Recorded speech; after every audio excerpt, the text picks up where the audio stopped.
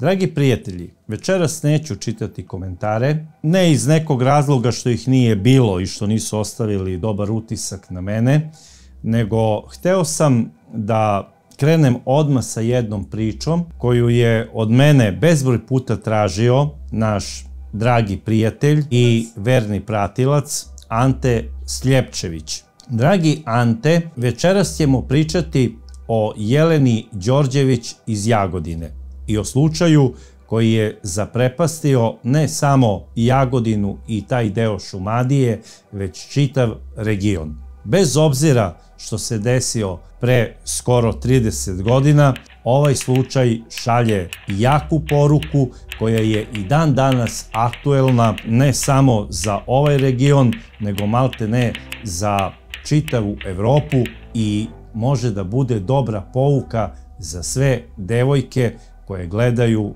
ovu emisiju. A radi se o sledećem.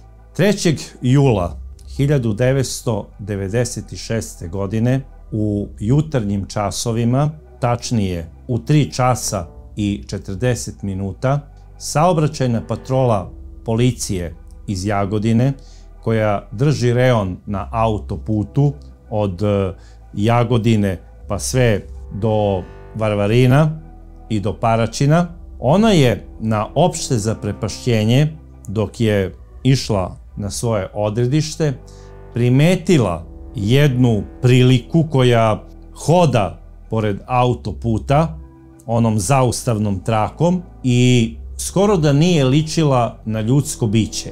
Policajci su prvo u strahu prošli nekih 30 metara i zaustavili se da vide o čemu se radi. Uključili su rotaciju i primetili su da je to biće krenulo ka njima ubrzanim hodom. Jedan od policajaca je izašao napolje, upalio je baterijsku lampu i krenuo je u susret. Bio je zgrožen onim što je video. Ispred njega je stajala visoka ženska osoba koja je bila potpuno naga i njena koža je bila potpuno spaljena od skorog požara, jer se još uvek pušila. Bila je vruća, odnosno vrela, i policajac prosto nije mogao da veruje šta vidi. Vratio se užurbanim korakom do automobila, rekao je svom suvozaču da odmah radio stanicom pozove hitnu pomoć i policijsku upravu i da obavesti da su upravo naišli na osobu koja je preživela požar. Znači, rekao je neka odmah pošalju hitnu pomoć, vatrogasno vozilo, jer možda je u blizini negde i saobraćajna nezgoda. Jer zapravo policajac nije znao o čemu se radi.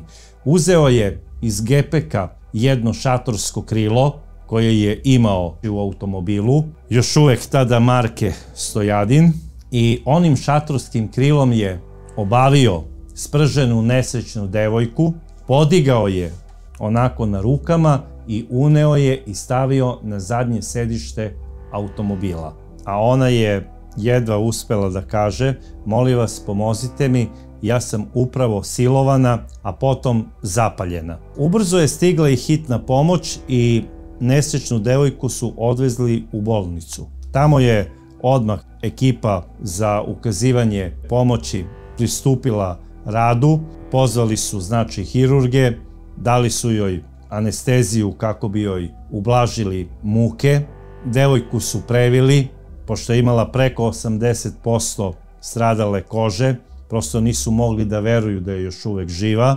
Posle ukazane pomoći izgledala je kao egipatska mumija.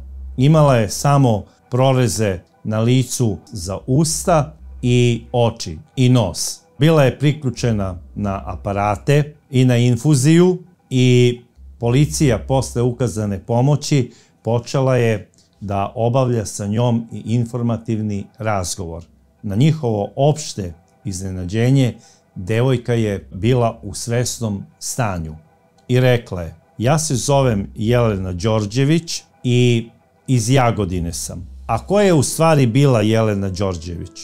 To je devojka koja je rođena 1977. godine u Jagodini. Tamo je završila osnovnu školu Rada Miljković, potom je upisala srednju školu i živela je sa porodicom u naselju Kajsijar. Ovo je jedna prilično siromašna porodica. Po mojim saznanjima bilo ih je 5 dece koji su živeli sa roditeljima u jednoj prilično neuslovnoj kući. Jelena je bila najstarije dete ove porodice.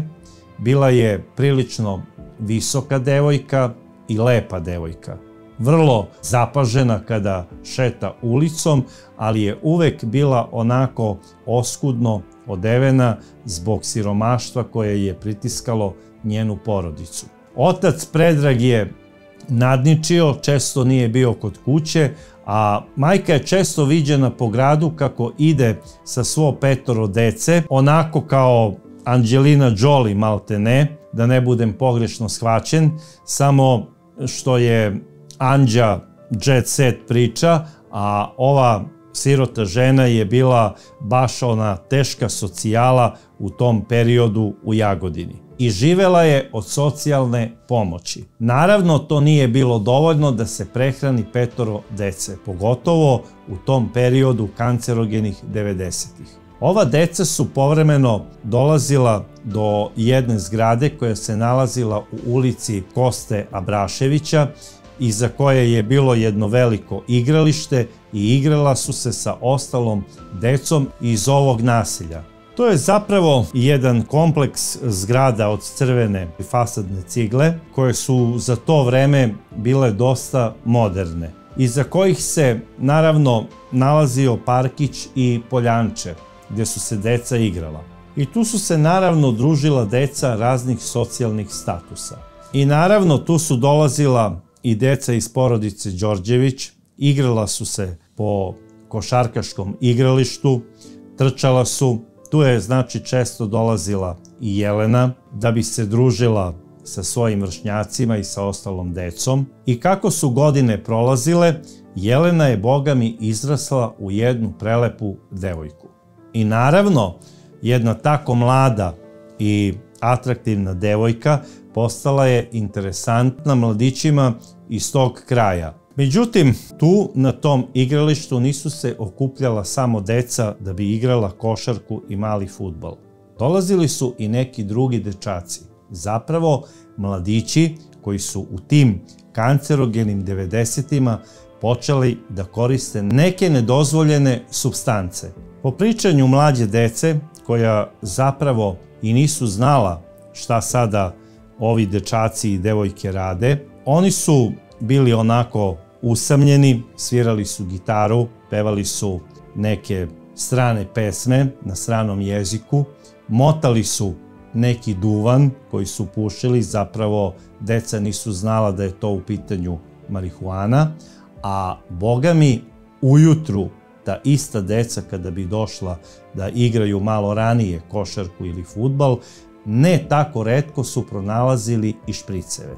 Tako da su u tom kraju majke počele da savetuju decu, ako slučajno pronađu neki špric, da ga uopšte ne diraju, jer se tu okupljaju i neki zli momci i da rade neke ružne stvari. E sada, Jelena je počela da se druži sa tim dečacima koji su, kako sam rekao, iz raznih socijalnih statusa. Nekima od njih su roditelji radili i u inostranstvu i sada su oni bili interesantni nekim mangupima iz kraja čiji roditelji nisu bili tako imućni i vrbovali su te gastarbajterske dečake i devojčice da budu njihovi drugovi. Zapravo, oni su nesvesno postajali sponzori njihovog druženja. I od raznoraznih ekipa nabavljali su čak i heroin, koji je u tim 90-im godinama došao i u male gradove i postao je jako popularan kod omladine. Jer generalno omladina u celom regionu bila je bez neke jasne ideje o nekom boljem sutra i našli su svoju utehu u opijatima. da li je to znači marihuana u blažoj varijanti ili je to kasnije bio heroin u nekoj težoj i opasnijoj varijanti. Mnogi od tih mladića i devojaka, nažalost, danas više nisu živi, jer heroin je uzeo svoju žetvu i odneo ih je na onaj svet. Meni je ove bitne detalje ispričao jedan, hvala Bogu, preživeli član te ekipe, jedan mladić koji je nekoliko puta bio štićenik poznatih ustanova u Srbiji za odvikavanje od narkotika. Na kraju krajeva živ je i može da kaže neku svoju potresnu priču iz svog detinjstva i rane mladosti, koja nije neka reprezentativna priča, ne radi se o sportu, već o konzumiranju heroina. I njegova poruka je da deca treba da se drže sporta kada se nalaze na nekom igralištu, a ne da maštaju neke gluposti i nepostojeće svetove uz pomoć droge. Ovaj mladi čovek bio je i lični poznanik pokojne Jelene Đorđević. Kada sam ga pitao da li je i Jelena Đorđević konzumirala heroin, nije teo da mi kaže. Prećutao je tu stvar i rekao je, pusti sada to. Ponekad je znala da zapali džoint, ali o ovim stvarima ne želim ništa da pričam, jer mnogi moji drugovi su sada na onom svetu, a o pokojnicima sve najbolje. Ovaj mladić mi je rekao i neke potresne priče iz tog vremena, koje se malte ne viđaju samo u nekim stranim filmovima i dešavaju se po nekim getima. Rekao mi je da u početku ona deca gastarbajtera su mogla da finansiraju priču tako što su od dobijenog džeparca iz inostranstva kupovali heroin i skank. Međutim, kasnije, kako je potreba sve više rasla za heroinom, a on je bio skup, morali su da se pronađu i drugi načini da bi se došlo do droge. I moj prijatelj mi je rekao da su muškarci obično radili vale, a to znači pljačka gastarbajterskih kuća po selima, a devojčice su se bavile prostitucijom na autoputu.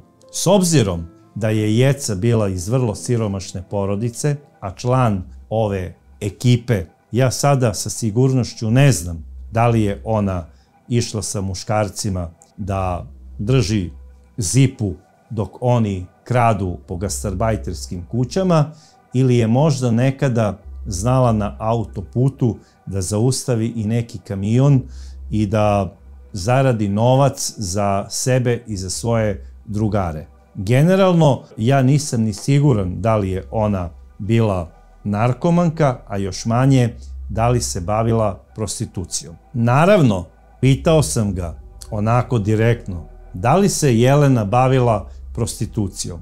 Nije hteo da mi kaže. Isto kao i kod heroina. Nadam se da nije. I želim da ovu priču ispričam kao pouku za sve devojke koje je upravo gledaju. Jer od ove devojke, iako sada više nije živa, možete mnogo toga da naučite. A ona je policijskim i sudskim istražiteljima ispričala sve do detalja šta joj se desilo i čega je mogla da se seti. Naime, ona je 2.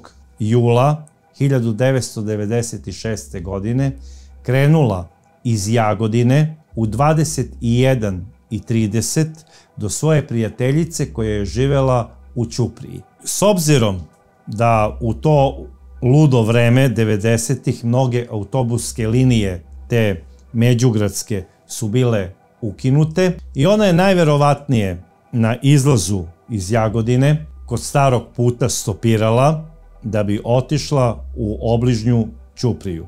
I negde oko 9:30, tu na tom mestu gde je stopirala, ceo taj kraj oko nje, celo mesto je bilo prilično mračno, jer je elektrodistribucija, menjajući one lampinjone na gradskoj rasveti, imajući valjda u tom trenutku samo žute one sijalice, stavila te žute sijalice koje su malte ne davale narandžastu svetlost. Dok je Jelena stopirala, stajala je ispred one bandere koja je bacala onako baš jaku žutu svetlost i ona je izgledala onako visoka sa dugom crnom kosom kao neka princeza iz bajke. Mnogi automobili su prolazili i nisu stali. A zašto? U tim vremenima sankcija, benzin je bio skuplji od krvi. I ljudi kada bi sada išli čak i do obližnjih mesta, oni su se malte ne organizovali i retko ko je sebi imao da priušti luksuz, da ide iz jednog mesta u drugo, pa makar ono bilo udaljeno i samo 15 km sam, nego je išla čitava ekipa drugova ili komšija. Tako da ovi automobili nisu stajali da bi povezli Jelenu zato što su bili prepuni. Neki su čak vozili i po 6-7 osoba, tako da to ništa nije bilo neobično. I u jednom momentu naišao je automobil marke Zastava 101, popularni znači Stojadin, i zaustavio se. Po Jeleninoj izjavi taj automobil je bio žute boje. I Jelena je prišla automobilu i pitala je vozača dokle ide. On je rekao: devojko, idem do Paraćina. Pošto je ovaj vozač Jeleni delovao normalno, imao je otprilike nekih 40 i kusur godina po njenoj priči i po njenom opisu, sasvim normalnog izgleda, onako malo buckast i imao je neki stav kao da je neki majstor, tipa moler, mehaničar ili tako nešto. I ona je pitala da li bih mogla sa vama do Ćuprije. On je rekao kako da ne, pošto mi je to usput.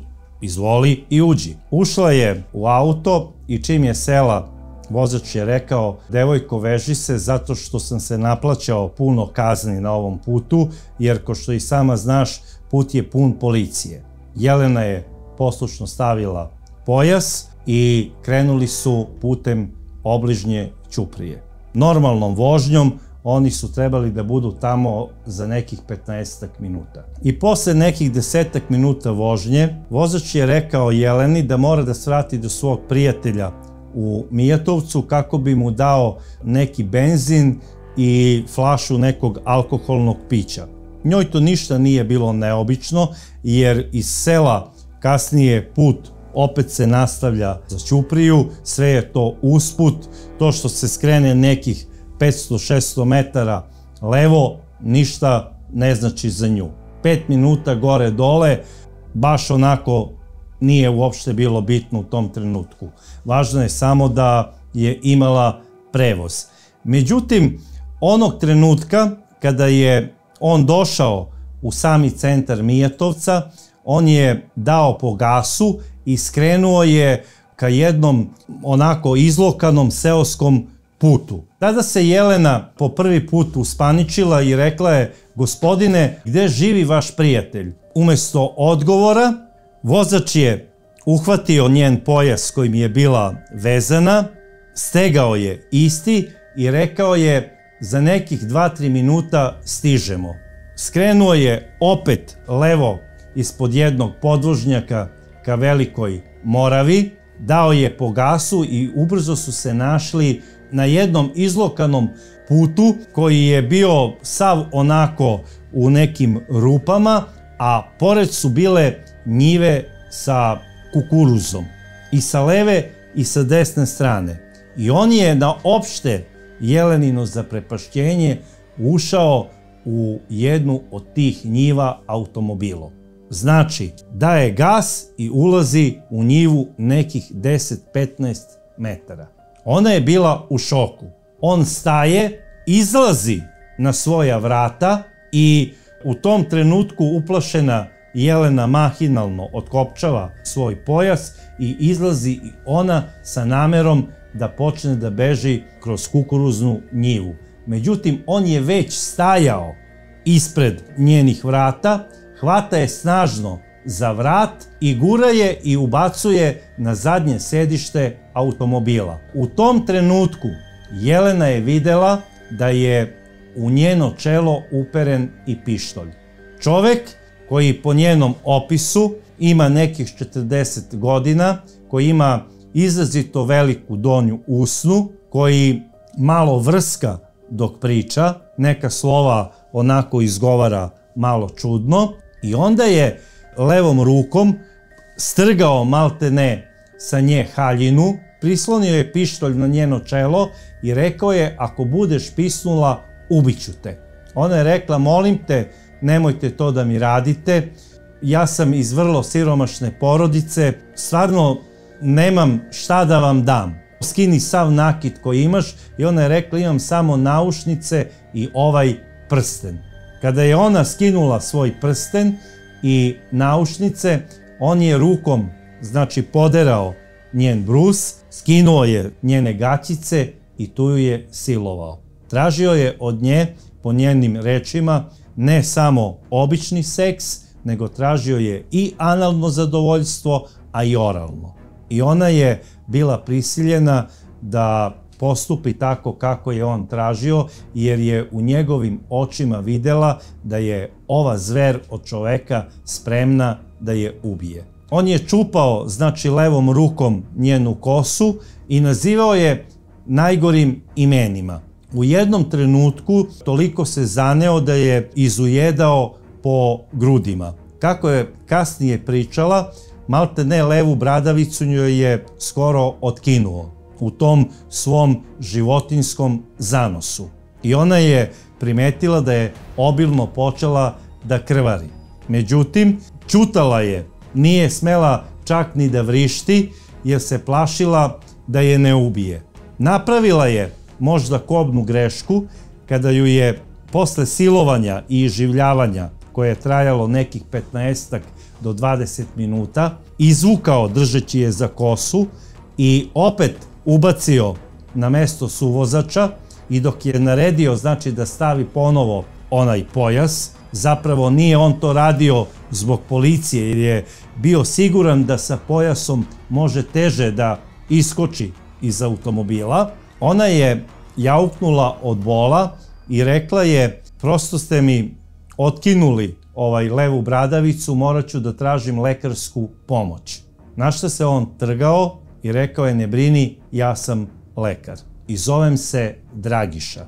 A u tom periodu, u tom kraju, bio je zaista poznati jedan stari lekar koji se zvao Dragiša i bio je ginekolog. I najverovatnije ovaj opsednut seksom i ženskim delovima tela bio je u svojoj mašti, najverovatnije toj izopačenoj mašti, ginekolog, i to je govorio ženama u smislu kao: ja sam stručnjak za vas žene i imajte puno poverenja u mene. Jer ne vidim zašto je tražio posle da ga oslovljava sa doktore Dragiša. On je nekoliko puta rekao: tako ćeš me zvati, i ja nisam nikakav majstor, ja sam fakultetski obrazovani čovek.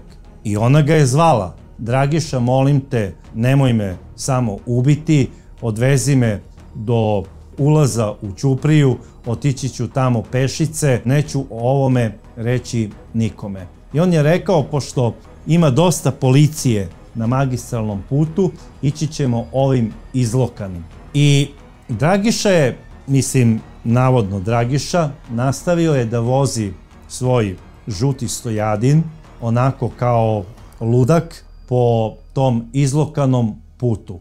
Isto žuti, po znacima navoda. Vozio je par kilometara i stigao je malte ne do ulaza u selo Končarevo, ali nije, znači, skrenuo ka selu, nego je skrenuo tim istim putem levo, koji je vodio do jedne velike betonske ograde. Kako je Jelena zapamtila u svojim mislima? Zapravo, to je bila ograda seoskog groblja u Končarevu. Tu je Dragiša, navodno zvani doktor Dragiša, zaustavio svoj automobil otvorio vrata, izašao napolje, otvorio je vrata suvozača, uhvatio je Jelenu za kosu, rekao je: kučko, odveži se. Ona se odvezala, izvukao je napolje i odmah je počeo drškom pištolja da je tuče po glavi. Preko 20 puta je on ovu nesrećnu devojku udario drškom pištolja po glavi. U jednom trenutku ona je čula i neko pucanje, u smislu kao da se pištolj polomio od silnih udaraca. A onda je Dragiša besan, onako rukom držeći je za kosu, udario nekoliko puta njenu glavu o zemlju i ona još uvek u svesnom stanju, nije bila onesvešćena, i pored toliko primljenih udaraca u glavu, krajičkom oka je videla da Dragiša nešto skuplja. Zapravo, šta se desilo tom ginekologu Dragiši? Udarajući nesrećnu devojku po glavi, okvir od pištolja, znači od silnih udaraca, je popustio i ispao je osigurač šaržera. I pošto je tu, znači, feder, on je izleteo i kompletnu municiju je izbacio napolje. I sada je takozvani Dragiša nervozno počeo da skuplja onu municiju. Namestio je ponovo onaj feder u šaržer i sav besan je ugurao one metke i rekao je: vidi, tu mi sada i fali nekoliko metaka, pa ti si zaslužila sada stvarno da te ubijem. Međutim, dok je devojka ležala i pokušavala je da bude mirna, nadajući se da će sada ovaj manijak da ode, osetila je kako je on nečim poliva po telu. U početku, kako je ona rekla istražiteljima, pomislila je da ovaj ludak po njoj urinira, jer sirota devojka zbog velikog curenja krvi iz nosa nije mogla da oseti oštri miris benzina. U jednom trenutku ova nesrećna devojka čula je manijačko smejanje ovog ludaka i videla je kako je nešto zapalio i bacio ka njoj. Posle toga ona osjeća samo bol i vidi veliki plamen. Jedino što se u tom trenutku setila, to je da stavi ruke preko očiju, da joj oči ne bi izgorele. Možete i sami da zamislite kakvu je veliku bol osjećala ova devojka dok je gorela kao buktinja. I ona je počela da se kotrlja kako bi ublažila na neki način bol koji je bio nesnosan, jer nije znala šta da radi. I čula je da se ovaj ludak i dalje manijački smeje. Znači, smejao se kao lud. U tom trenutku ona čuje i paljenje automobila. I sada misli da je on otišao, jer ona žmuri sve vreme kako bi sačuvala oči. I dalje se kotrlja. Čuje rad automobila i u jednom trenutku čuje pucanj. Ona je pomislila da je ovaj manijak gađa iz pištolja kako bi je ubio i prestala je da se kotrlja. Onda je jasno čula automobil koji daje gas u punoj brzini i odlazi u nepoznatom pravcu. Tek posle 10 sekundi, kada je bila sigurna da je on otišao i najverovatnije je, kako je pomislila, verujući da ju je pogodio iz pištolja posle pucnja, ona nastavlja da se kotrlja i gasi vatru. Ustaje i shvata da sa nje koža malte ne pada. Bila je sva ugljenisana, osjećala je strašnu bol, kosa je bila izgorela malte ne do same kosti njene glave, obrve i nos je sačuvala koliko toliko svojim šakama, koje su bile totalno ugljenisane, i videla je samo ispred sebe jednu liniju svetla i kako po toj liniji prolaze neka druga mala svetla.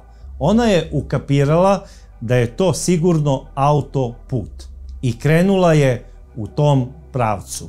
I išla je koliko je mogla, sve brže i brže. Znala je da ako u jednom trenutku stane ili padne, to je kraj njenog života. I rekla je sebi: Jelena, izdrži, moraš biti živa da bi rekla šta ti se desilo i da ovog zlikovca, tog takozvanog Dragišu, na kraju pronađu i uhapse.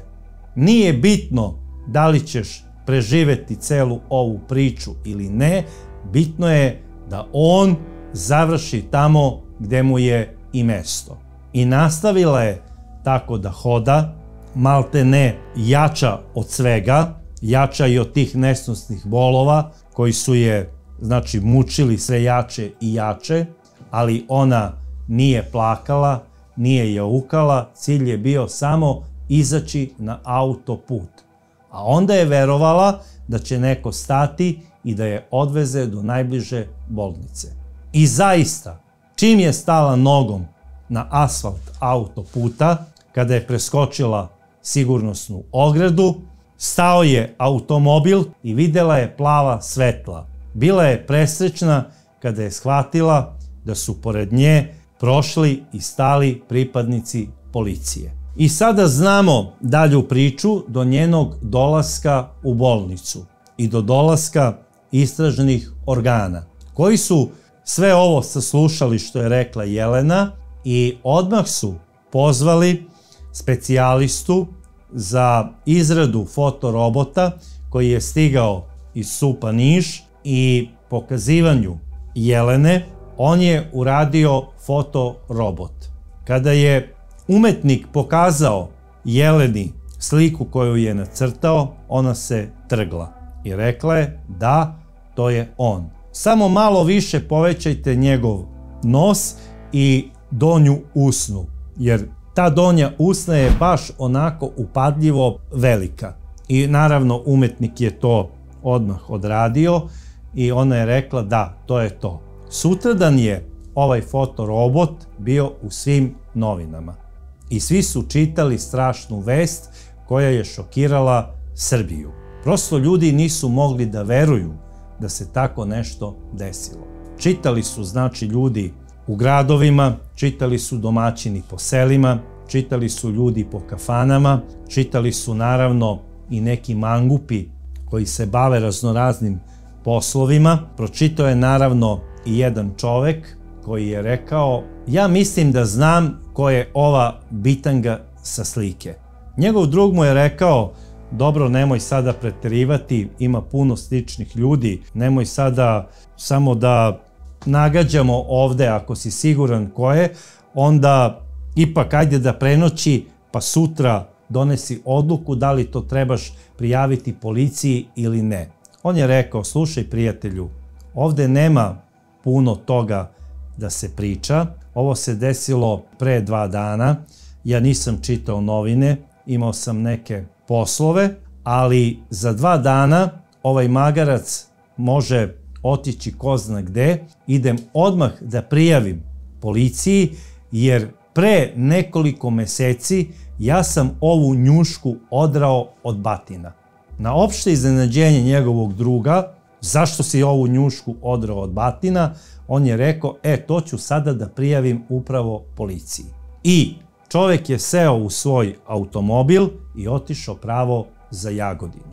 Ušao je u jagodinski SUP, prišao dežurnoj službi, držeći u rukama novine i rekao je dežurnom policajcu: gospodine, kom inspektoru treba da se prijavim u vezi ovog slučaja? Pokazao je na sliku fotorobota i rekao je: ja znam ko je ovaj čovek. Dežurni policajac je odmah ustao i rekao je: pođite sa mnom. Uveo ga je u kancelariju u kojoj je sedela čitava ekipa inspektora i operativnih ljudi koji su već češljali na terenu. Oni su za ta 2 dana ispitali lično preko 80 ljudi koji se zovu Dušan, Dragan ili slično, a bavili su se nekim kriminogenim aktivnostima. ne samo iz Jagodine i okoline, nego i iz Niša, pa i dalje. Znači, preko 80 ljudi je bilo privedeno na informativni razgovor, ali generalno svako od njih je imao sigurni alibi za to veče i za taj period vremena.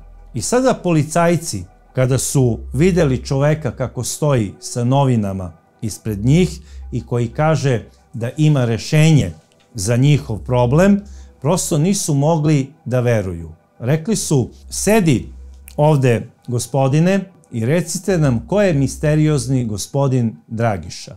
Naravno, čovek se samo nasmešio i rekao je: ja ne znam kog vi Dragišu tražite, ja sam došao da vam kažem koja je osoba ovde koja se traži, jer sam ga odmah prepoznao.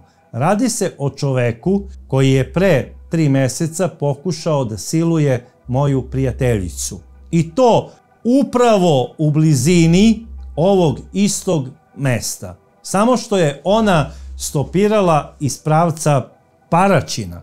I samo je čudo spasilo silovanja.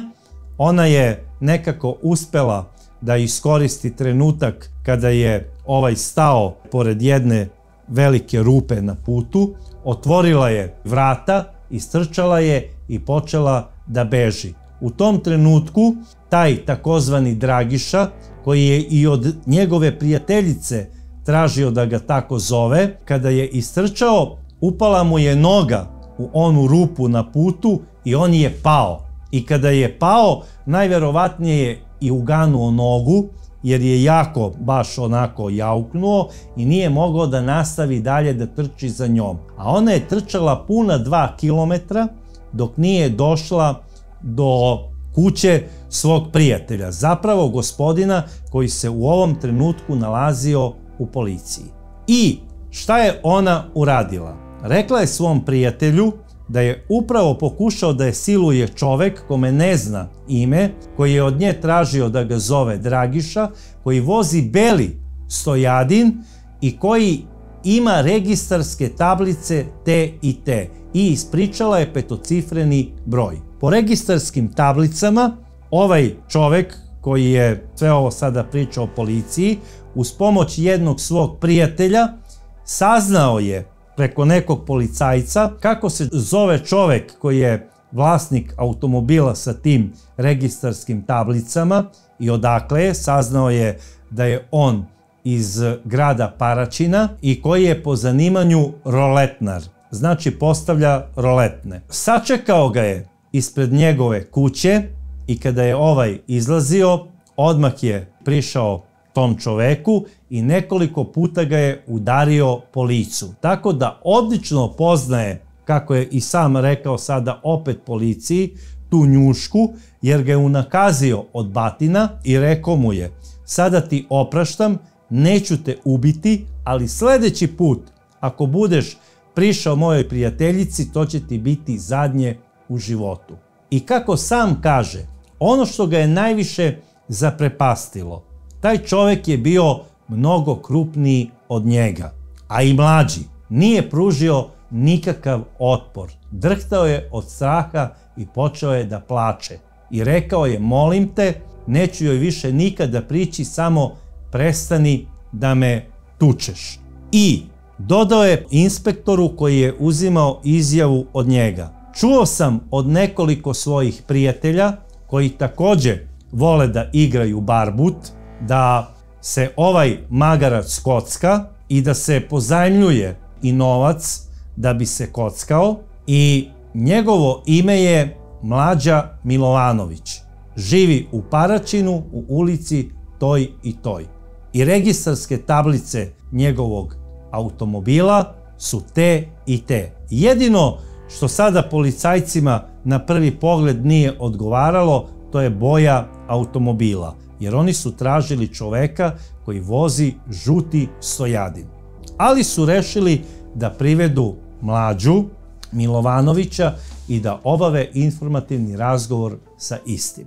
Odmah su poslali patrolu, našli su ga kod kuće, odmah su ga vezali i krenuli put Jagodine.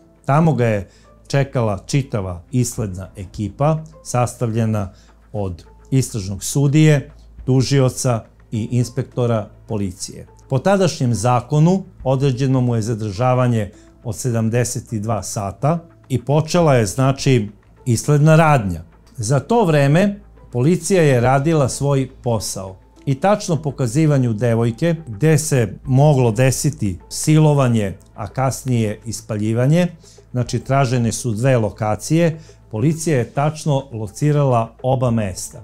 I u jednom kukuruznom polju tačno su pronašli tragove automobila koje su slikali, urađen je i onaj odlivak od gipsa, onih šara. Takođe je na nekim listovima kukuruza bilo tragova pneumatika automobila koji je ušao u kukuruzno polje. Ubrzo posle toga druga ekipa je locirala mesto gde se desilo spaljivanje. To je, znači, pored groblja u mestu Končarevo, koje se nalazi pored samog autoputa Beograd-Niš. I šta se sada dešava? Dok je policija gledala to lice mesta gde je bila ta gomila spržene trave, gde se desilo spaljivanje benzinom, u jednom trenutku je pronašla i čauru od pištolja. Policija je u tom trenutku stavila čauru u onu vakum kesu i bili su sigurni da sada imaju čauru iz koje je izvršeno opaljenje iz vatrenog oružja. Međutim, kada su balističari pogledali tu istu čauru, shvatili su da se nešto čudno desilo, jer nema udarne igle, nema zapravo kapisle koja je oštećena udarnom iglom pištolja. Faktički, čaura je imala neko opaljenje, ali ne iz vatrenog oružja. A šta se zapravo desilo? Kada je ubici ispala municija iz okvira od silnog udaranja, jedan metak je ostao u travi. Kasnije je vatra došla do njega, ugrejala ga je i došlo je do eksplozije. Kada je metak eksplodirao, on je zbog detonacije odleteo nekoliko metara van tog mesta koje je gorelo. Pao je u travu i čaura je pronađena bez zrna, bez baruta i bez kapisle koja je od barutne detonacije izletela pozadi. I odmah je, znači, policija skockala da je to u stvari došlo tako što je, znači, vatra izazvala eksploziju, a ne udarna igla iz pištolja, ali je ipak na čauri bio trag koji je ostao od šaržera dok je ubacivana municija. I sada, pošto je ekipa uradila pretres kuće, kao što sam rekao, pronašla je kutiju od pištolja, uradila je pretres i mlađine vikendice koja se nalazi u okolini Ražnja. I u toj vikendici pronađen je pištolj koji se zapravo i tražio, marke CZ M88, koji koristi upravo tu istu municiju kakva je bila, znači, i čaura. I ostatak municije koji je pronađen uz pištolj imao je istu identičnu ogrebotinu kao i čaura koja je pronađena u travi gde je vršeno spaljivanje devojke. Tako da su bili sigurni da je čaura bila u šaržeru pištolja koji je pronađen u vikendici Mlađe Milovanovića. Naravno, on se sve to vreme branio ćutanjem, dok nije došao advokat. A onda je u prisustvu svog advokata rekao da nema veze sa tim događajem, jer je on te večeri bio zapravo na sasvim drugom mestu. Prvo je, po njegovoj priči i kazivanju, otišao do Svilajnca u jedan hotel koji se zove Topoljar i koji je poznat po kockanju, da bi tamo igrao poker ili barbut. Međutim, recepcionar tog hotela mu je rekao da te večeri neće biti kocke. i opisao je do detalja kako izgleda taj recepcionar koji mu je rekao da nema večeras kocke. Visok, lep, crn. I on je negde oko 21 sat odlučio da krene putem Beograda kako bi se kockao u kockarnici hotela Slavija. S obzirom da je stigao tamo i da je hteo da uđe u kockarnicu, zaustavilo ga je obezbeđenje. I to ni manje ni više nego iz razloga zato što je nepristojno obučen.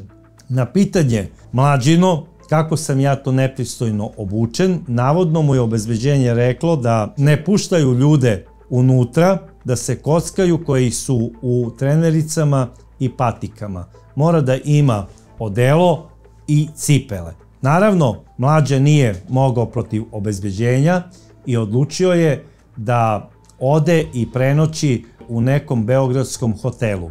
Sada mi nije jasno zašto nije uzeo odmah prenoćište u hotelu Slavija, jer se odlično zna da ovaj hotel uvek ima slobodnih soba, a bogami i važi za jedan od onako pristupačnijih hotela u gradu. Još iz tog perioda, 90-ih. I Mlađa odlazi sada u mnogo skuplji hotel Park da bi tamo prenoćio i našao se tamo, kako on kaže, negde između pola 12 i 12. Ne zna tačno koliko je bilo, ali zna da je bilo pre 12 časova. Tako da u tom periodu, kako ga policija saslušava za određeno krivično delo, on je bio udaljen 150 km odatle.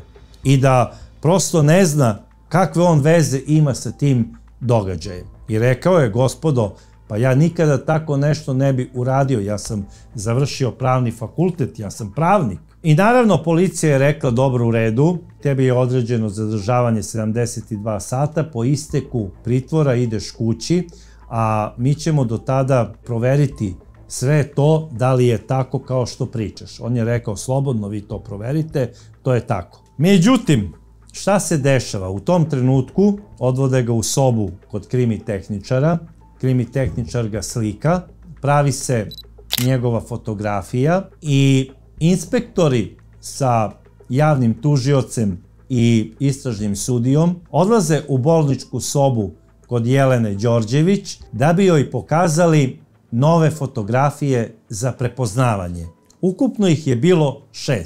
Slikana su 2 konobara koja su slična Mlađi Milovanoviću i žive u sasvim drugim gradovima, a također su slikana i 3 policajca koja su pronađena u kartoteci policije, da su slični Mlađi Milovanoviću i da su otprilike istih godina. I curi je pokazano svih 6 fotografija. I kako je inspektor listao jednu za drugom, devojka je gledala, onako negativno je vrtela glavom i kada je naišla fotografija Mlađe Milovanovića, ona je klimnula i rekla je: to je on. Na pitanje inspektora pred svim istražnim organima da li je sigurna, ona je rekla: da, taj čovek me je silovao i kasnije zapalio. To je Dragiša. Oni su samo klimnuli glavom, rekli su joj da se ne uznemirava. Odmah je prišao doktor, seo je pored nje da bi joj dao terapiju. Istražni sudija je rekao da će sutra organizovati odmah čim svane privođenje Mlađe Milovanovića u bolničku sobu kod Jelene da bi ga ona pred istražnim organima i fizički videla i prepoznala. Međutim, nesreća je bila takva da je devojka od svega onoga što je doživela pala samo 2 sata posle toga u komu iz koje se nikada nije probudila. 10. jula Jelena Đorđević je umrla u svojoj 19. godini. Izgleda da je devojka upotrebila svu svoju snagu i energiju da se održi u životu, sve dok se ubica ne uhvati. I kada je videla njegovu sliku i kada je čula da je isti uhapšen, ona je odahnula, laknulo joj je i otišla je sa ovog sveta. Nadam se u neki bolji, bezbolniji i pravedniji svet. Čak po izjavi jednog policajca rekao je: umrla je, ali sam siguran da je na boljem mestu, ma gde da je otišla, jer od ovog pakla u kome se našla gore mesto ne može da postoji. I rekao je: evo, ja sam pred penzijom, ali ovako nešto strašno nisam video, a svašta i svačega sam se nagledao. U tom trenutku, ma koliko da su ljudi bili tužni zbog prerane, znači smrti ove mučenice, ove nesrećne devojčice, nekima je u nekom delu mozga i srca laknulo jer su znali da više ne osjeća užasne bolove. Naravno, policija i istražni organi imali su krunske dokaze, to je čaura, to je automobil na kome se nalazila krv, koja doduše je bila iste krvne grupe i koju ima Mlađa, a i koju je imala pokojna Jelena, ali generalno Mlađa Milovanović nije znao da objasni u tom trenutku šta će krv na njegovom braniku prednjem i kako je tu dospela nekim malte ne prskanjem. Takođe, detaljnim pregledom automobila na zadnjem levom pneumatiku pronađeni su i tragovi kukuruza koji su bili nabijeni malte ne u jednu šupljinu i imali su identične tragove nekih slova, kao i jedan list kukuruza koji je pronađen na samom licu mesta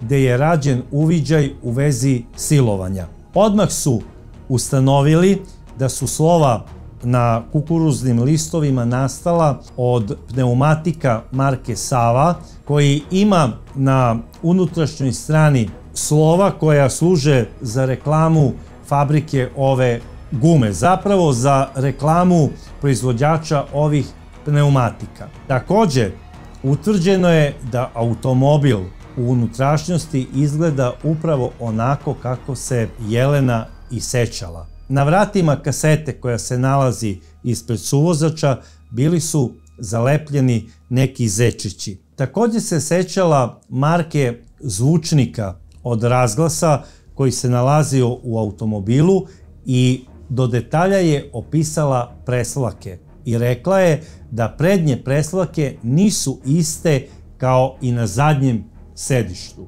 I sama ta činjenica da su preslake bile različite, znači boje i različitih proizvođača, govori svakom policajcu da su menjane iz nekog razloga. Zapravo, i onaj čovek koji ga je prijavio rekao je da Mlađa Milovanović ima nekoliko silovanja.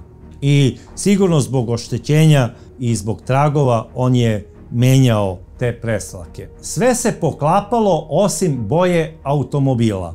Veštačenjem je utvrđeno da nije bilo nikakvog farbanja, zapravo Mlađa Milovanović je imao i registrovan automobil bele boje na svoje ime. I čak se uklapalo i to, i čovek koji ga je prijavio rekao je da Mlađa Milovanović ima belog stojadina.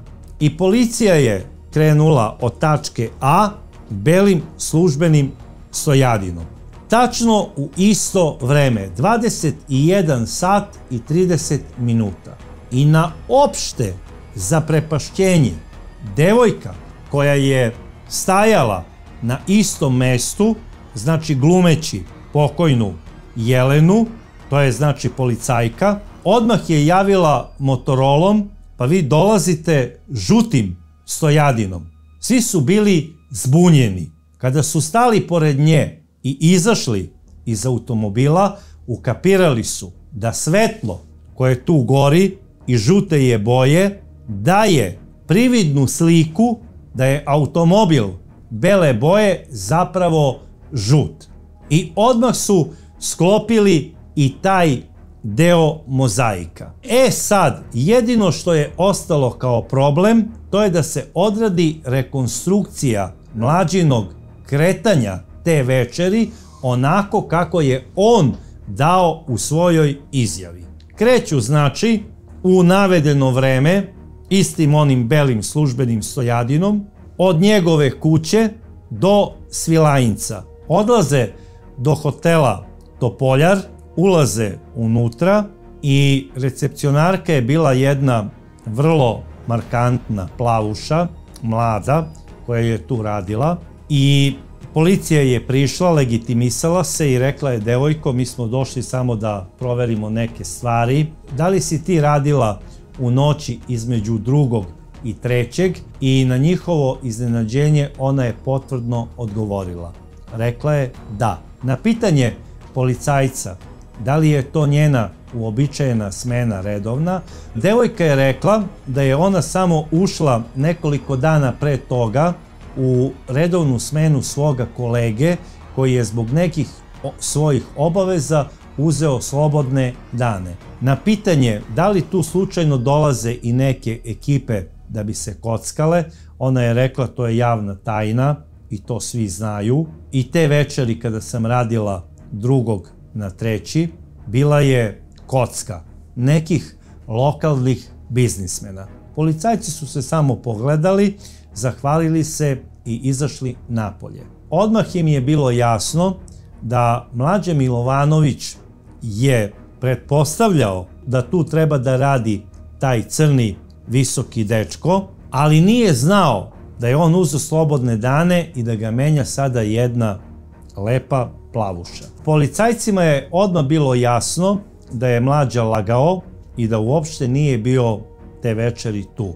Jer znao bi, znači da je radila ova plavuša i da je tu zapravo bila ekipa za kockanje.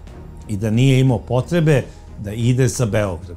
Ali gledali su da uklope vreme, da li sada mogu da sve to odrade kako je on ispričao da je radio. I kreću za prestonicu u grad Beograd i to ni manje ni više nego pravo do hotela Slavija. Dolaze tamo otprilike tačno u ono vreme kada je i Mlađa pričao da je stigao, jer su vozili isto tom brzinom kako je sve prijavljeno u izjavi i na ulazu oni hoće da uđu da kockaju i gle čuda, i inspektori su obučeni u patike i trenerice. Dolaze do ulaza i kažu: momci, mi bismo da se kockamo. Obezbeđenje se samo pomerilo i reklo je: gospodo, izvolite, uđite i uživajte. Dobro nam došli. Tada je jedan od inspektora izvadio službenu legitimaciju, pokazao je obezbeđenju i rekao je: momče, nemoj ništa da se plašite, nije nikakva racija, treba nam samo neka informacija. Da li je moguće da neko dođe ovako obučen kao mi i da ne bude pušten unutra zato što je u patikama i trenerkama, a pritom je pun love i hoće da kocka? Obezbeđenje se nasmijalo i reklo je: gospodine, ovde je svako dobrodošao sa parama. Ovde ulaze ljudi raznorazno obučeni, a desi se nekada da izađu i goli, jer ih unutra skinu do gole kože. Naše je jedino da takvim nesrećnicima koji su ostavili sve naručimo i platimo taksi. Ako se njegovo mesto prebivališta nalazi na teritoriji grada, a za dalje neka se snalazi, ako je iz unutrašnjosti. Policajcima je bilo odmah jasno da je Mlađa Milovanović i ovo slagao u svojoj izjavi. Obezbeđenje ovog objekta nikoga ne vraća sa parama nazad zato što ima patike ili trenerice. Dobrodošao je svako sa parama. I sada odlaze tačno tamo gde je Mlađa naravno prijavio svoje mesto spavanja. Dolaze otprilike oko 11:30 ispred hotela Park, ulaze tamo i gle čuda, tamo je baš takav recepcionar kako ga je i opisao Mlađa Milovanović. Ušli su zapravo u smenu tog mladića kada je Mlađa Milovanović navodno iznajmio sobu za spavanje. Prilaze recepcionaru, pokazuju službenu legitimaciju i kažu treba nam jedna informacija. Recepcionar se kulturno samo onako uz naklon nasmešio i rekao je gospodo, izvolite, knjiga gostiju na uvid. Inspektor koji je pogledao određeni datum i goste koji su spavali, složio je vrlo kiselu facu, jer tog datuma, 2. na 3. jul, tačno u 23:45 bilo je upisano ime Mlađe Milovanovića sa tačnim mestom prebivališta i sa brojem lične karte. Takođe, pored prijave bio je i broj kartona koji je ujutru odnešen i predat policiji, Savski venac, o prijemu gostiju.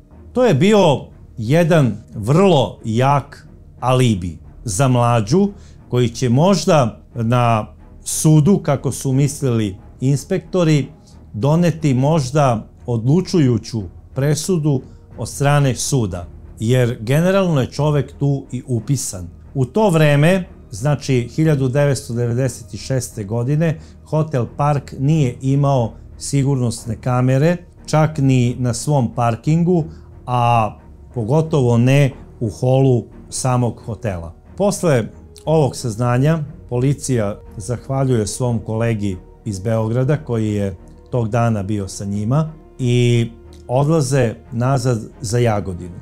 Podneli su kompletni izveštaj i sve se uklapalo u tu priču, ali onaj alibi koji se odnosi, znači sada za vreme spavanja, odnosno prenoćišta u hotelu Park, nikako. I dok su oni još jednom prelistavali sve one izjave, zapisnike i sve što su imali od dokumentacije, zazvonio je telefon i kada se javio inspektor koji je bio najbliži telefonu, video se veliki osmeh i rekao je nije moguće.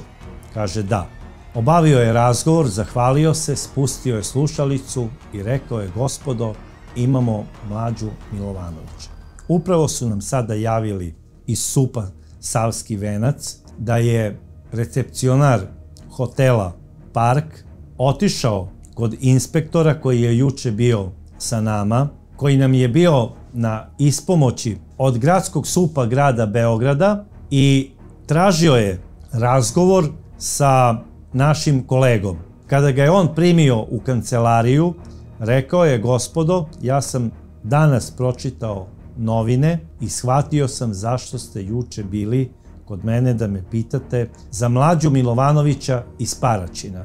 On je u 3 časa i 20 minuta došao u hotel u mojoj smeni i rekao mi je da zbog potrebe neke svoje firme zapišem da je došao pre ponoći i častio me je 200 maraka. Naravno, ja sam to uradio jer to su moje 3 plate. Policajac je samo rekao u redu, nema problema, to nećemo uzimati za zlo, čak ćemo razgovarati i sa tvojim direktorom da se protiv tebe ne pokreće nikakav disciplinski postupak jer si postupio kao pravi savesni građanin. I on je rekao, naravno to mi je dužnost, jer pročitao sam u novinama kakva se strašna stvar zapravo desila. E sada, tu su se kockice generalno složile. Mlađa Milovanović, koji kaže da sa ovim ubistvom nema ništa, lažira svoj alibi. Zašto daje 200 maraka recepcionaru da upiše 3,5 sata raniji dolazak njegov u hotel Park? Pa za 3,5 sata može da se autoputem prođe dosta, recimo do Novog Sada. Da ne pričamo sada dalje, zavisi ko kako vozi. Ali s obzirom da Stojadin ide otprilike oko 100 na sat, to otprilike dođe ta priča od Jagodine do Novog Sada 260 km. Generalno sada je policija i tužilaštvo imala sve 1/1. Mlađa Milovanović je po svim dokazima kojim je raspolagalo tužilaštvo bio ubica Jelene Đorđević. I počelo je i njegovo suđenje. U prvostepenoj presudi sud koji mu je sudio Mlađu Milovanovića je osudio na 20 godina strogog zatvora. Mlađa Milovanović nikada nije priznao ovo ubistvo, niti se pokajao. Međutim, i njegov branilac, a i tužilaštvo je uložilo žalbu na presudu. Tužilaštvo je bilo izričito, tražilo je smrtnu kaznu. I u ponovljenom postupku Mlađa Milovanović je pravosnažno osuđen na smrt streljanjem. I po regionalnom rasporedu, kako je Srbija podeljena na te regione, ova kazna je trebala da se izvrši u KPZ-u Niš. I tamo je Mlađa Milovanović upućen na čekanje izvršenja smrtne presude. Naravno, u tom čekanju koje je potrajalo punih 6 godina, došlo je i do promene zakona. Smrtna kazna u državi Srbiji je ukinuta i Mlađa Milovanović je osuđen za 3 krivična dela na jedinstvenu kaznu 40 godina strogog zatvora, koju izdržava u KPZ-u Niš. Po želji njegovoj, a i njegovih branilaca, Mlađa Milovanović stiče pravo da za 6 meseci piše molbu za uslovni otpust. Međutim, ja ne znam kako će Ministarstvo pravde prihvatiti njegovu molbu, s obzirom da on se nikad nije pokajao za izvršenje ovog krivičnog dela, jer ga nikad nije ni priznao. Prema tome, po toj logici, ako se ne kaješ, ne možeš i da tražiš milost od nekoga. Tako da mislim da on neće imati prava da piše molbu za uslovni otpust, a generalno smatram da je njemu država već jednom dala pomilovanje kada je kaznu koja je bila smrtna preinačila u vremensku od 40 godina za krivično delo teškog ubistva, za silovanje i za ilegalno držanje oružja, odnosno korišćenja istog da bi se nekom ugrozio život, a on je to upravo radio. Sada Mlađa Milovanović ovo krivično delo nikada nije priznao, jer ne želi da prizna da je zapravo ispao glup. Pre svega, on govori kako je on diplomirani pravnik, da on zna odlično krivicu i krivične postupke, da je on genije na tom planu. Pa dobro, Mlađo, zašto nisi radio kao sudija ili možda kao advokat ako si tako stručan pravnik? Drugo, bio si jako loš student, jer ako si završavao krivicu, morao si da znaš onog trenutka kada si podmitio recepcionara, tu si pokazao svoje neznanje. Zar vas na pravnom fakultetu, Mlađo, nisu naučili da 90% recepcionara i konobara u jednom velikom gradu upravo radi za policiju? Jer policija ne bi imala ni jednu informaciju o kretanju i boravku određenih lica ako nema takve ljude kao sigurni izvor informacija. To nisi znao, Mlađo. Najverovatnije si to predavanje propustio, sigurno da bi sa društvom kockao, jer kao što vidim, kockati je baš prava strast. I neću više da ti se obraćam, jer moraš shvatiti da ti ne samo nisi čovek, nego si i monstrum. Jer ovo što si uradio je jedna krajnja monstruoznost. I kao pravnik moraš da znaš, kao zadnje obraćanje, da dijagnoza ne oslobađa nekog i od krivične odgovornosti. Ja sam ubeđen da ako dočekaš tu svoju 82. godinu i izađeš posle 40 godina robije, da ćeš najverovatnije završiti u topaonici. To je samo 4,5 kilometra od KPZ-a Niš, u pravcu Beograda.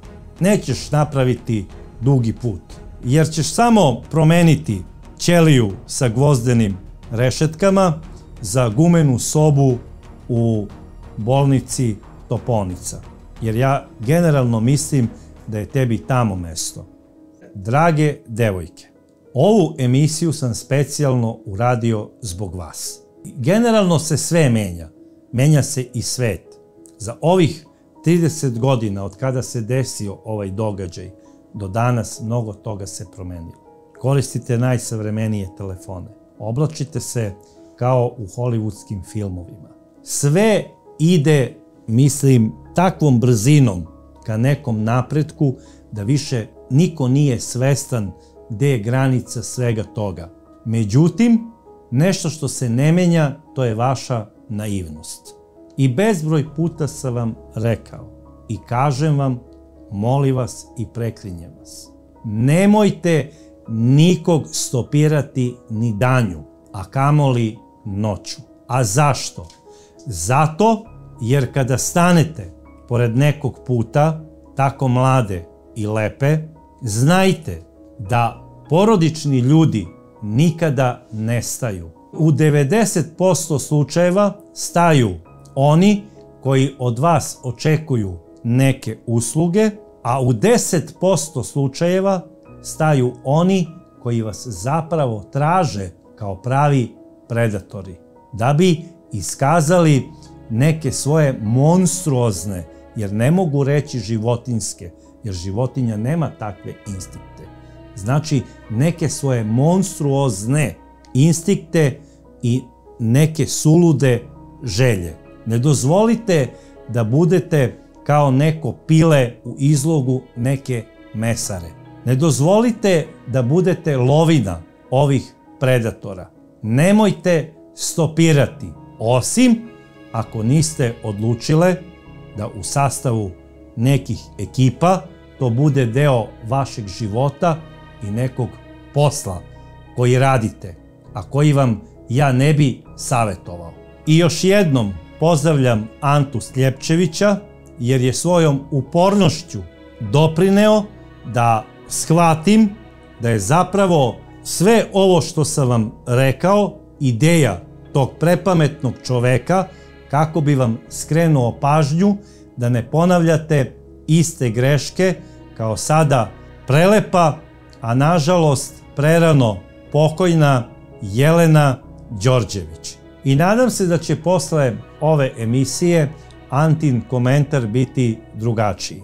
Dragi prijatelji, ja nemam šta da kažem više u vezi ovog slučaja, osim da za nestrpljenjem očekujem vaše mišljenje u komentarima kao i dosad, a do sledeće čudne priče ja vas pozdravljam.